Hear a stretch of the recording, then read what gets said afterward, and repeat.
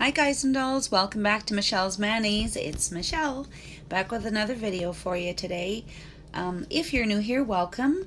Please consider subscribing. And don't forget to like, comment. I love reading your comments. I do try and reply to each and every one.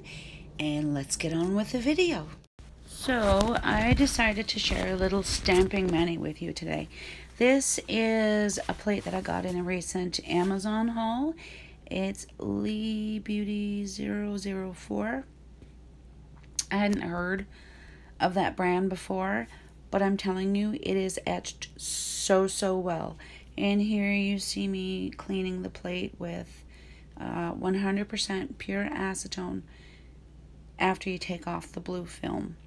You always clean them with acetone in case there's any residue left behind, because if there is, the polish may not pick up very well. Clean it before you use it, and clean it in between each pickup, each stamp. So I did try water paints, didn't work out too well, so you see them there. I went with some polishes. I have the pink is number 16 by Born Pretty, the blue is number 6 by Born Pretty, and the white is number 1 by Nicole Diary, which I think is a subsidiary of Born Pretty.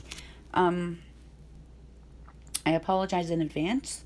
The actual stamping onto my fingers is a little bit out of frame, but I just wanted to show you here how I did 3 different colors, and you do see the finished product. You do see it on my nail after I stamp it. When we all know how to stamp an image onto your nail, right? Just put it on, roll it, done. It's actually quite cute. I did like a different gradient with each nail, like pink, blue, white, white, blue, pink, blue, pink, white. I tried to do it differently on each nail. It's subtle, but it's very cute. You'll see the finished product in the end.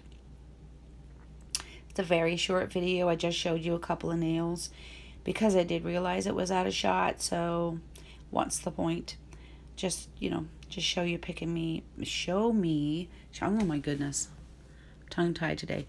Show you how I pick up the polish. You basically roll the stamper, the jelly stamper, onto the stamping plate to pick it up, and do the same on your nail. If you want a straight line, however, it's best just to go straight down with the stamper and straight down onto your nail. I learned that the hard way, and I hope you don't have to. Yeah, so straight lines, even solid images where you have a lot of solid color, it's best to go straight down onto the stamper, and or you can roll onto the stamper, but it's best to go straight down onto the nail. Otherwise, you might get some separation. I've had that happen. Excuse me. So you see I've done 2 hands already. I'm just cleaning up around the edges with a little bit of acetone on a cleanup brush. Easy peasy. So easy, because it's just nail polish. It's not gel polish that you've cured onto your hands or whatever. And afterwards, again, I just show you a couple of fingers. Afterwards, you should let it dry a little bit. Otherwise, your gel top coat might smudge it.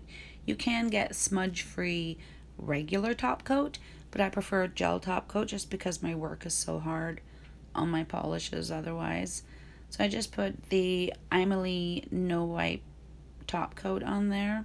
I've got a little sticker on the thing of this because I got glitter in it, but I don't mind a little bit of glitter over this stamping. I do 2 coats. You should always do 2 coats over stamping. I've never had an issue with Aimeili top coat smudging stamping, but I do kind of float it over the nail. If you notice the brush is not fanning out at all, that's because I'm putting very minimal pressure on the brush, and that should take care of any smudging issues. Quick note though, a matte top coat, you're gonna have issues. Guarantee you're gonna have issues. So in a second I will show you the finished product, and there it is.